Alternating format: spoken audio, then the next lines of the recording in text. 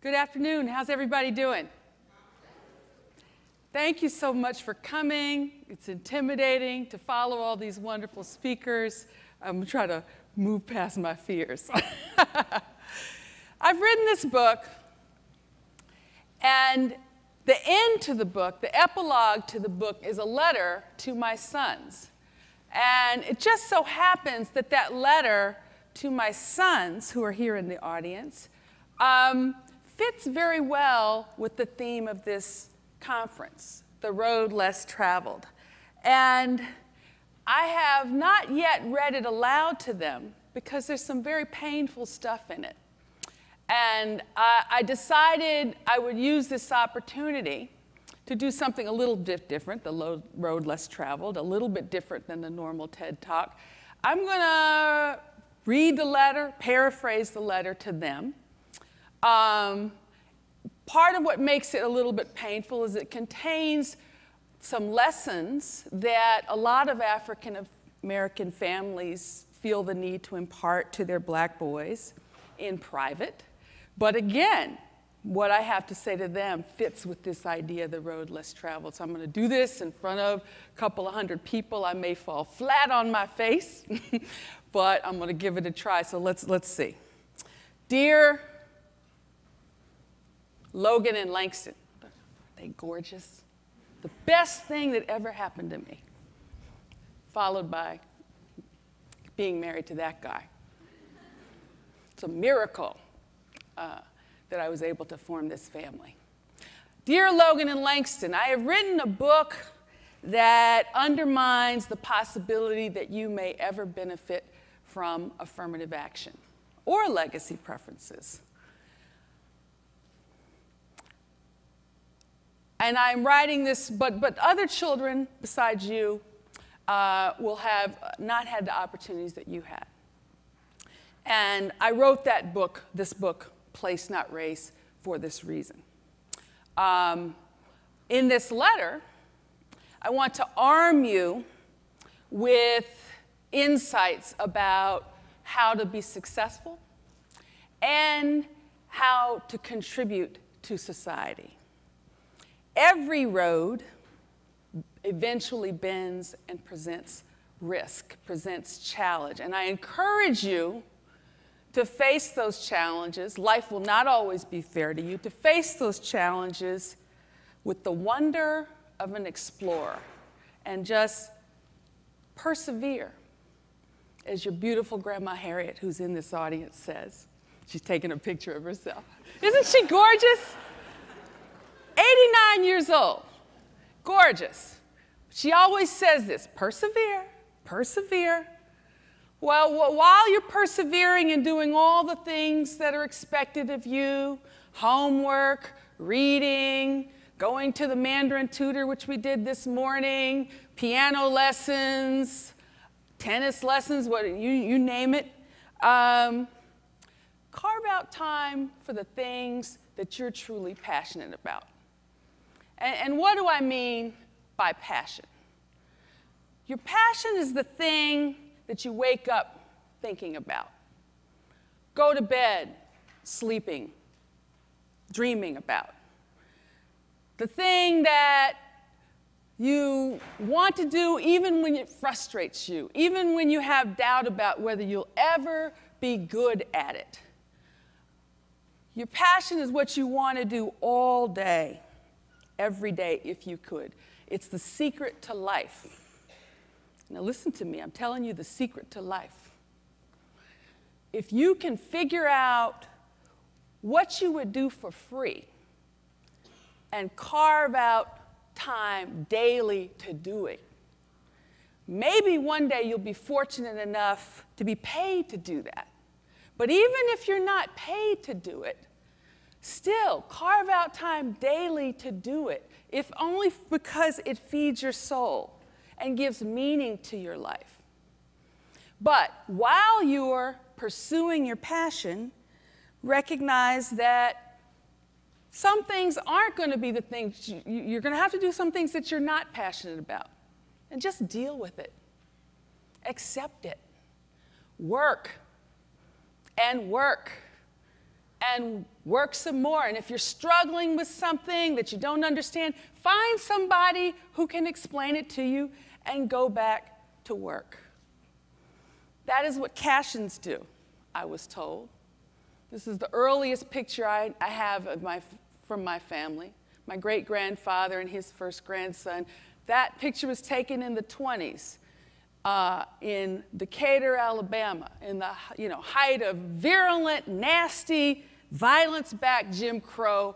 But this family and many other families, through hard work, African Americans, it's what African American families had done from the beginning. They toiled in the face of adversity and they prospered. Look how beautiful they are, right? They prospered. That is what Cashins do. That is what Clarks do, who are here. That is what Chamblises do. That is what our people have done from the beginning. Your grandfather did it. My father, Dr. John Logan Cashin, Jr. And I hope you will remember him. And not just as the man in the wheelchair we would visit in the nursing home before his voice was reduced by dementia to a whisper.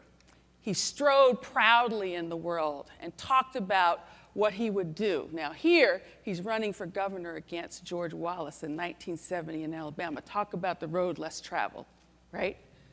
He was an agitator.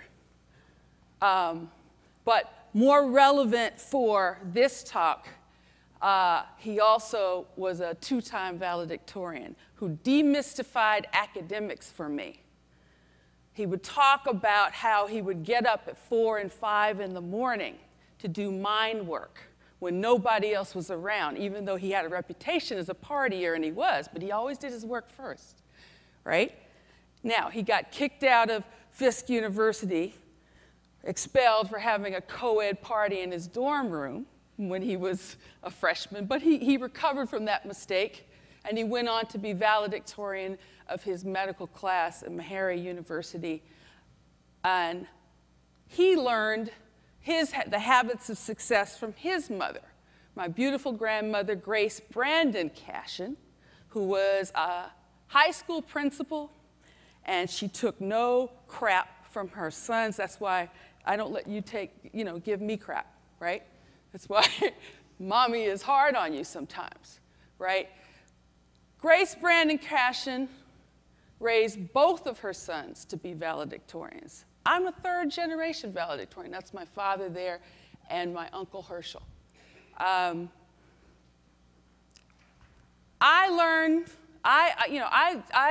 learned the habits of success from my father.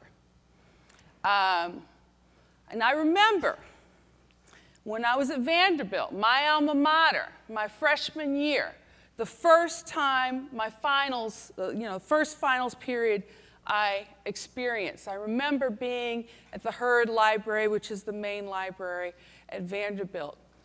I must have logged a dozen hours that Saturday. I'd never studied that long in one day, from the beginning early in the morning till late at night. And I didn't think I had that in me. But each hour that passed, I found new wells of strength, and it never occurred to me not to work that hard. Always, I was told to reach, to try to get an A. It wasn't about the grade so much, but it was the reaching. And that is what I did. I reached, stretched myself, and graduated summa from Vanderbilt with a degree in electrical engineering. And I say that like others who've gone before me. I say that not to be self-congratulatory, but to say, for a kid who had an SAT score of 1150 on the first try, no one would have predicted I'd graduate summa in electrical engineering. Push yourself, work. You saw your father do it last year. My husband already had, your dad already had 2 degrees, a law degree and an undergraduate degree, and he went back to school, even though he had a full-time job, went back to school just to pursue something that interested him. China policy studies from SAIS, even doing this with a full-time job. He worked you saw him toiling for hours at the computer. And always, I'm bragging on him, he's embarrassed, but always he got an A. And it's not the grade, it's the striving. It's the exerting of yourself. Everything worth doing is hard, difficult, complicated. If you are not pushing yourself to do something, pushing yourself past your comfort zone and trying hard at something really difficult, you're not honoring your legacy, and you're not, realizing your full potential. Now, it's become trite of late to talk about failure. You should welcome failure, but it's true. I failed repeatedly in trying to find a publisher for this book. And it was, my first 2 books came really easy. Getting a publisher came really easy. I'm not used to failing. It was kind of humiliating and humbling. Repeatedly, I failed. But what did I do? With every rejection, I'd go back to my ideas, just wouldn't give up on it. And once I set aside my ego and just focused on the work, the process became joyful. And I decided to persist and have the courage of my convictions. And here's the road less traveled point. I wrote this book that I come from the civil rights community. I clerked for Thurgood Marshall.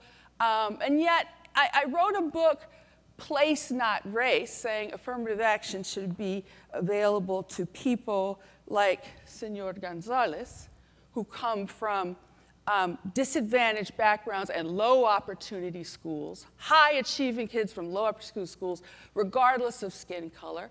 I wrote that knowing that people in the civil rights community might not be too happy with that argument, but I really, truly believed that it was consistent, powerfully consistent with my civil rights legacy and with the values of civil rights, the idea of universal human dignity, and this notion of coalition building, gathering power among a lot of people who are mutually locked out of selective institutions.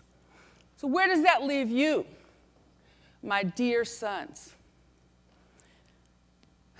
Being a black male in America is wonderful and perilous. You don't have the luxury of being casual about your life. I'm not looking at him. One of my sons is mortified, like, why are you doing this to me? Why are you doing this to me? But you don't have the luxury of being casual about your life, or it can be ruined in an instant.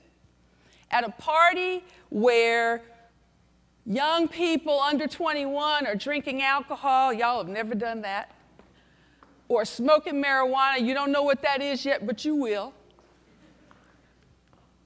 If the police are called, you, the black boys, may be the only ones who are hauled off to jail. And that's a true story that was shared by a friend. I do worry that I can't protect you from predatory policing or the fact that the United States of this society will never love you the way I love you.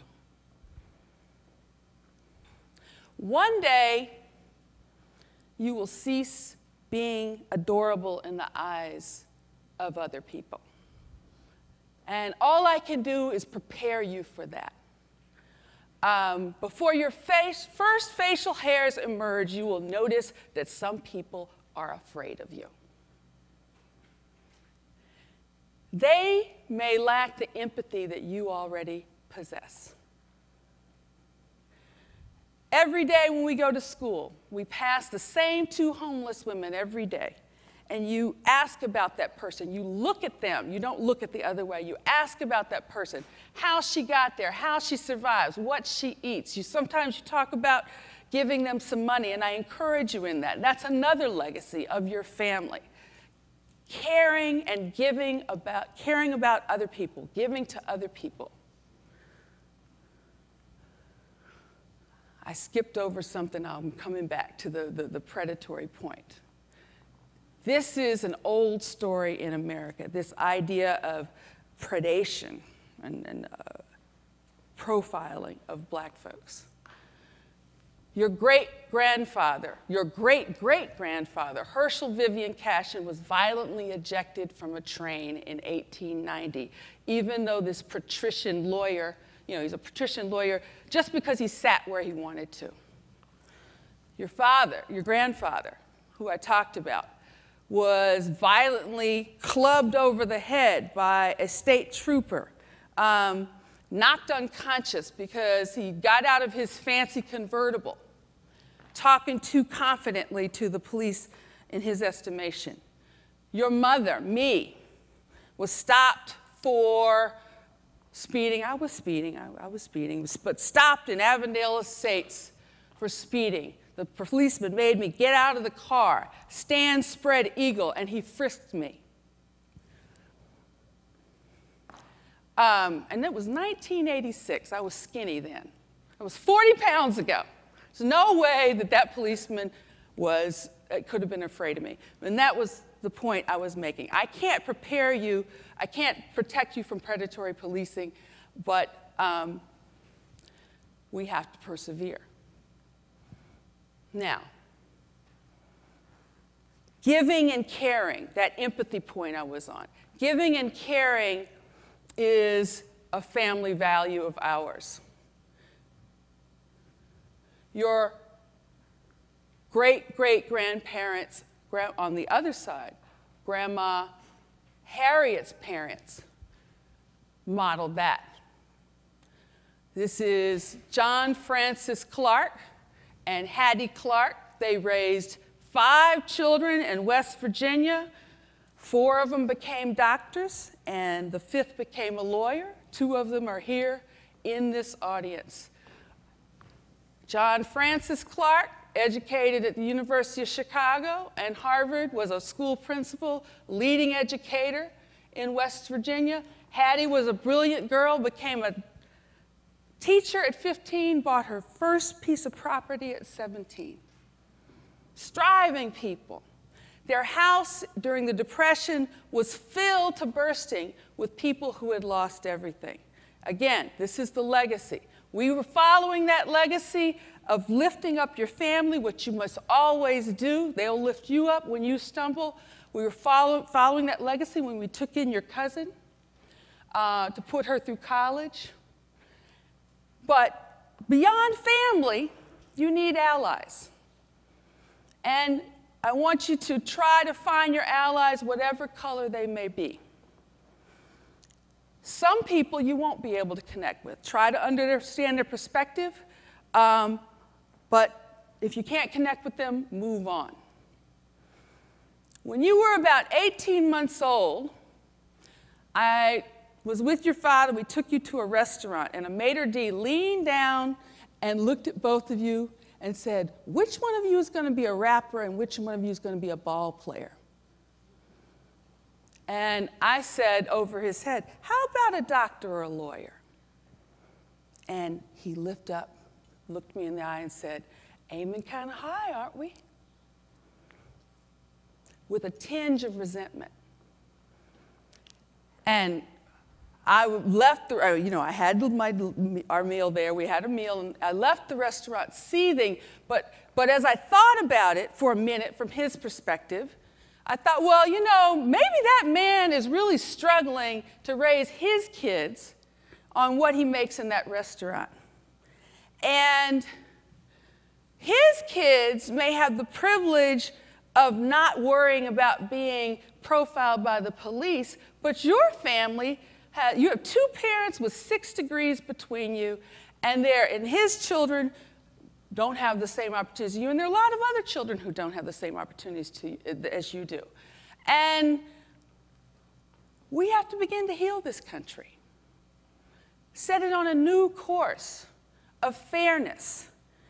And if we continue to have the situation now of sequestered advantages for people who are already advantaged, opportunity hoarding, I call it, I think we'll have given up on the idea of America, and I'm not ready to do that. So I take take heart in the fact that your generation will be better. The first generation in American history where no one group is dominant. You will be better. But you won't realize your potential if you don't consciously try to build multiracial coalitions for the common good.